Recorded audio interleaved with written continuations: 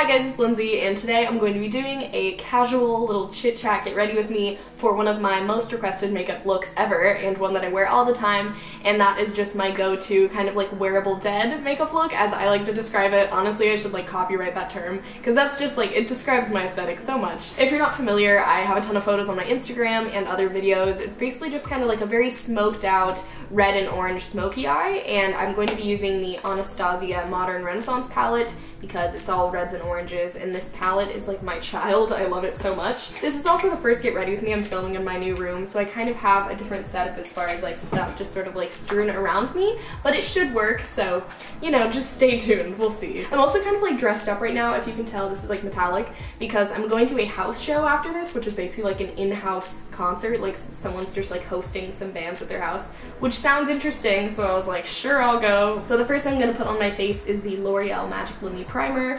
I really like pairing this with very glowy skin because in general I just have very dry skin, and so if you pair like kind of like a dead makeup look with really glowy skin, you won't actually look dead, which is why it's called wearable dead, because like as much as I want to look dead, I also want to look like alive, you know? If you saw my Halloween makeup look that I posted on Instagram, that I was going for like the full dead look, and I used the super bright pink called Love Letter in here for that, and I just like smoked it out like all the way down here. It was so much fun. I felt just like in my element. Next I'm just applying foundation, and I'm really into the Nars Sheer Glow, so that's what I'm going to be using. So aside from that like house show I'm going to tonight, other things going on in my life. I recently, if you saw from like my Snapchats, and I'm pretty sure I posted an Instagram, I definitely tweeted a little photo set. I worked on a film set either last weekend or the weekend before, and I did costumes for it, and it was for one of my friends who's also a YouTuber, Nolan Kresnak. I'll link his channel below because he's super talented, and he has a really cool Instagram, but he is a film student, and I go to Chapman, it's like a film school, so like pretty much everyone I know is like making films all the time. I've never worked on a film set at all. My major is graphic design, so like it was just like I was kind of out of my element, but like I love clothes, so it was so much fun to dress up all the extras because it was just like it so fit my aesthetic. So like the main characters and everyone, like all the girls borrowed my clothes. Like one of them literally wore this dress, and it was just like so fun to like watch it come alive, and also just like watch a ton of people wearing my clothes and doing what I told them to do. So that was cool. Next up, I would prime my eyelids, but honestly it's in my desk, and like half the time I don't really do it anyway because I forget, so we're just gonna not, but that's okay. I'm just gonna go right ahead and do my eyebrows really quick. That way things will just move along a lot smoother and like look less scary. And I'm using the Anastasia Dip Brow Pomade, which is my favorite because it's my favorite. No real reason there. I do my eyebrows the same in every single possible get ready with me, so I'm very sorry if you've already seen this. It's not that exciting. I know a lot of people have been asking me questions about my major lately, and I really want to do a Q&A like all around it because it has gotten more intense and like way more real lately, as in like my projects are like on the computer and I like know how to do stuff now. But I want to do that video with my friend Kira, who's in my major with me, because I feel like that'll be a lot better. So stay tuned for that. She's super excited about it. Also, if you guys follow me on Twitter, you would have seen that I broke my phone at Beach Goth, which was like the most tragic thing ever. But basically I lost like all of my photos, all of my lists, and I don't have my list of future videos I want to film, and like I've had that going for such a long time. So if you have any requests, I swear anything at all, please let me know what you want to see, because like I still have like a ton of ideas. I'm not gonna like run out, but it's just sad because I had things planned that I like can't remember now, so let me know. My lamp is kind of putting like a rose gold glow on my face, but like honestly it's kind of working. Speaking of which, a ton of people have been asking me where my lamps are from. They're just from Target, but the bulbs inside are Philips Hue lights because you can change them with an app, and it's like the best thing ever. I seriously love them. There's just something about being like in a room with colored lights that just like makes me feel more creative, and like you can kind of make them align with your mood more, because I feel like creative, like artistic people, like colors really bring like moods and feelings. So if you like really want a certain mood in your room, you can totally achieve it. Or like if you really need to stay up like late and like stay awake, you can make it really bright and really blue and stuff. It's just like so nice. The train is passing by again. It has been 15 minutes since the train already passed by and I had to stop filming. Next, I'm just gonna set my eyebrows with the clear brow gel from Anastasia because that's just like the necessary next step. Now that the camera is way closer to me, I am going to first highlight my brow bone with a color from the Tartelette palette. You can also use the Modern Renaissance one, just so you want like a light shade, but I'm gonna do one that's matte. So I'm using Free Spirit and Supermoon. Super Mom, it's not Supermoon. Supermoon is a better idea. This will just make blending easier in the future, so it's always the goal. Now that that's done, for the eyes, I'm pretty much going to use two colors, and those colors are Burnt Orange and Red Ochre. So Red Ochre is going all over the lid, and then I'm going to put Burnt Orange in the crease. So starting out with Burnt Orange, I'm going to take that on a tiny brush. These colors are super pigmented, so like, don't be surprised if a lot goes on at once. Oh, also the train's going by again, that's just superb. You can blend that out as much as you'd like. Also, I'm going to do concealer under my eyes, so like that'll completely change if anything falls under, so like don't be concerned about that, because I know it looks like kind of spooky. So what I'm going to do next is basically take the color Red Ochre, and I'm just going to pack that onto the lid with the small end of the brush that came with this palette. Actually, this is a great brush, and I'm just going to tap off the excess and then just pack that all over the lid. You can use the end of the brush to kind of like feather it out a little bit, but I'm also going to take the fluffy side and blend that very messy transition. First I just blend it like this, and then I'll probably take the smaller brush with Burnt Orange on it and blend that into it a little bit and just kind of perfect it so it looks very smooth. This takes some time, and it really helps if you do have a closer mirror versus what I'm doing right now.